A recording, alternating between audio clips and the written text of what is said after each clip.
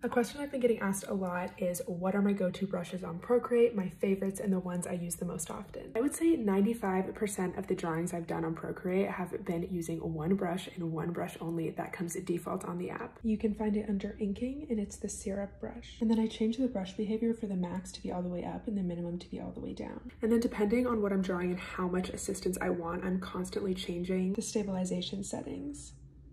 I will show you some examples of drawings I've done with that brush. This one, clean lines. This one, and this whole one. Hand Over the Magic was all one brush too. Yeah, it's my favorite.